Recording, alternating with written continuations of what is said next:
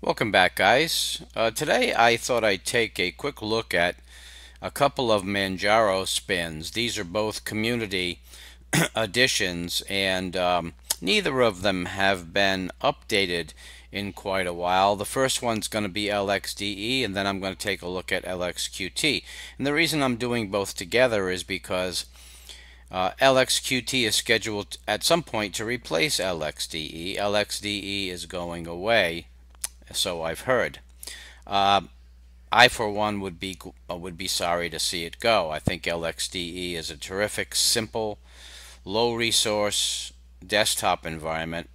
It just works fine. It's not, not a lot of bells and whistles, not a lot of eye candy, but it does the job. And for a computer that isn't really fully spec'd out, then you would want a low resource distribution, one that doesn't consume your RAM and your CPU. Now, if you go to the Manjaro website and just bring up the download page, at the bottom you will see the community editions. So if I click on that, you can see all of the community editions that Manjaro supports. And LXDE has not been updated since March. LXQT has not been updated since May. So let's take a look at LXDE. Now, a couple of comments. One is I set it up with everything that I normally do. So I've got Redshift, Synapse, pSensor, Clipit, Caffeine, my normal multimedia applications. For gaming, I installed BattleNet using Wine and Winetricks. I've got Euro Truck Simulator 2. Runs fine. I downloaded the Windows installer and installed it using Wine, and it runs perfectly. Steam, also no problems at all. One of the things about LXDE is I was able to install Compiz. Now if I use Compiz as my compositor, then I am able to have video playing with no screen tearing whatsoever.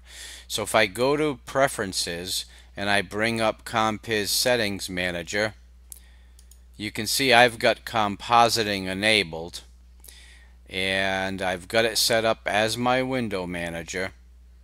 I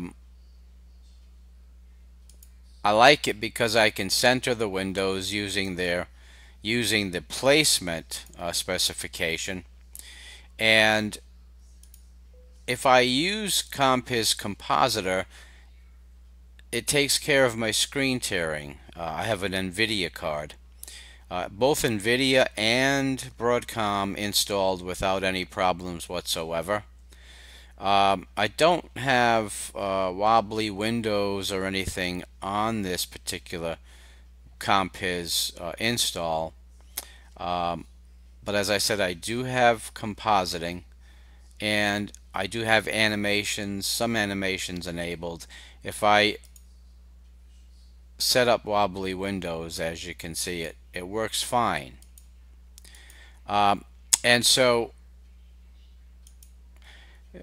my compositing, my screen tearing has disappeared, and everything works fine. I have not had to use my Compton configuration file. I'm using compositing directly through Compiz, and it's taken care of my screen tearing. So everything just works on LXDE. I really like the LXDE desktop, desktop, and from Manjaro, they've really themed it nicely. I like the size of the icons on the panel, the transparency of the panel. I did change the icons to Fienza, which I usually do anyway.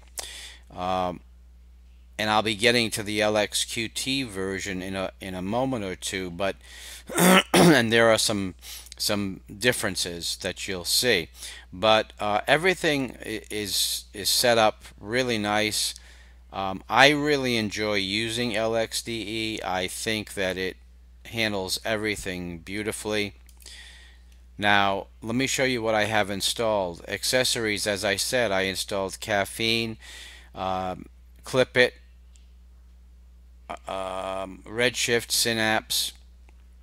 There's the Chromium apps which come along with Chromium. I did install Chromium as my browser. It comes with default Pale Moon, which I prefer Chromium, so I've got Chromium set up. For graphics, I installed GIMP and Shotwell. It came with an image viewer. It doesn't come with a whole lot of software, but that's really preferable as far as I'm concerned, because then I can go ahead and add the ones that I want without having to delete a whole lot of applications. As I said, I have Steam installed. For Office, out of the box comes AbiWord, GNumeric, and QPDF View, which is perfect. Programming, the usuals. Sound and video, I installed Banshee, GUVC View, Kazam, Kodi, OBS, OpenShot, Pythos, and Simple Screen Recorder, and SM Player. So, as I said, it comes with just a basic set of applications, and then you can build from there. System tools, LX Terminal. I installed XFCE Terminal. I kind of prefer that. It brought in a few dependencies, but not many at all. I've got P-Sensor running in my system tray. Really, not much else going on in system tools. I installed Wine, and as you can see, I have BattleNet, Euro Truck Simulator, Hearthstone. Everything runs absolutely perfectly, no problems whatsoever. For normal preferences, I've got Compiz. You've got the basic LXDE preferences, so you can customize look and feel. Default applications is where you'll find your auto start. So anything you want to start up during your booting, then that's where you'll put it in auto start. If it doesn't set it up, you can add it manually. Let's see. You've got desktop preferences, so you can set your wallpaper easily. It does use OpenBox Configuration Manager, but I don't use it. I do really all of my settings are through the normal customized look and feel, and of course. Right now I'm using Compiz as my window manager, so I'm not really using the OpenBox, and so there's no need for the configuration manager. And then you've got preferred applications. Now print settings, my brother printer installed perfectly as it always does with Manjaro. So that is LXDE. Now I'm going to pause the video. I'll be right back with LXQT, and we'll look at what the differences are, both in appearance and in functionality. I'll be right back with you guys. Okay, welcome back, guys. This is the Manjaro LXQT. The look is completely different. Now, I've already themed this a little bit. I changed the panel to a dark. It normally comes in at gray. I changed the font to a blue just so it would show up a little bit better in the panel. I haven't changed the icons. These are the icons. As you can see, they're all kind of a monochrome gray. Not really crazy about it. I would go ahead and change it to Fienza. Let's take a look. Preferences. A couple things I had difficulty with. Number one, it comes with Compton already installed as a composite manager. However, it didn't eliminate screen tearing with the default configuration. So I replaced the default configuration file with my own, which I know will take care of screen tearing with my NVIDIA card. And so I replaced it in the configuration. Let's see, if you go into .config, this is the new Compton configuration file. I replaced the default and it works much better. Now I went ahead and I installed Hearthstone, Battle.net, Euro Truck Simulator, and Steam. As you can see by the icons on the desktop, they all installed and ran flawlessly, no problems at all. LXQT comes with Octopi versus PAMAC. I prefer PAMAC, but again, it's a personal preference. I installed Redshift, Caffeine, Synapse, P-Sensor, all of the things that I usually install with no problems whatsoever. Configuration is a little different. For example, in LXDE, you can auto start applications by selecting the default applications out of the menu. In LXQT, you need to go ahead and add it to your auto start file under .config. And so you need to add the particular application to the auto start file. It's a little bit easier in LXDE. Now, as far as default software, it does have a little bit more default software than LXDE. I installed Redshift, Synapse. I installed LeafPad. I installed Clipit and Caffeine. For Chromium apps, I did change the default browser from Firefox to Chromium. That gave me the Chromium apps. For games, I have Steam, runs perfectly. Graphics is GIMP. That was installed out of the box. Internet, I mentioned Firefox. I installed Chromium.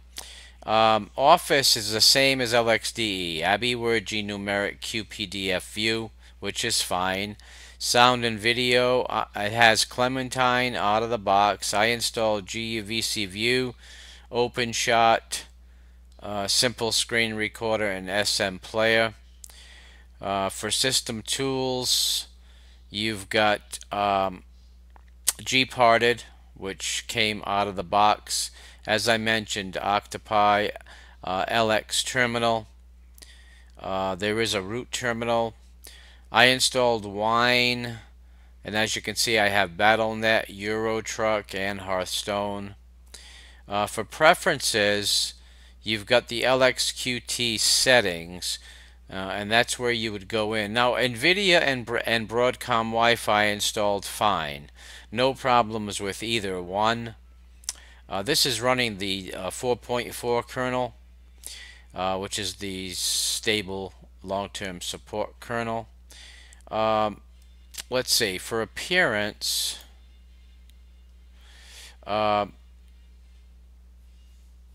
icon theme, as I said, I do have Fienza installed. Right now it's Nouveau Gray. Not a big fan of it, so I would go ahead and install Fienza Docker.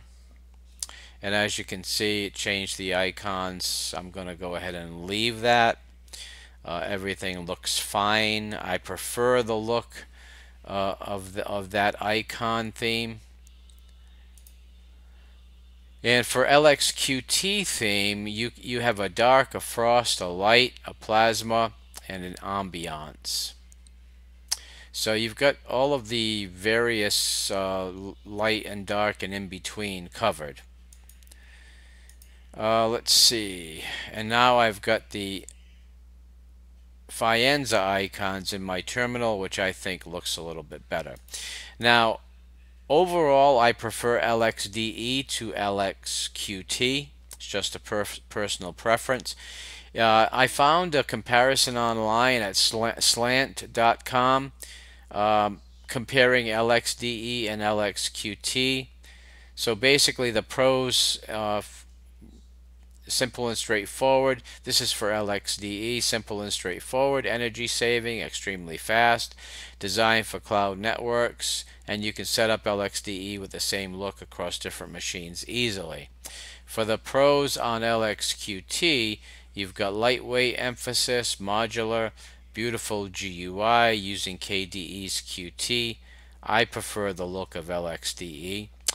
For cons, LXDE has no compositor, but again, you can install either Compiz or Compton and take care of screen tearing and even put a little eye candy up. Development has slowed as a con because it's reaching the end of life. It'll still receive new updates as long as GTK2 is in use, which is good news. Now, LXQT, the con would be it's still in early development.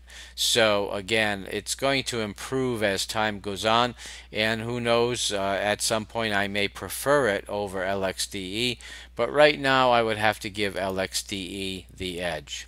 So that is it, guys. That's the comparison between Manjaro LXDE, Manjaro LXQT. These are available in the community repos at Manjaro.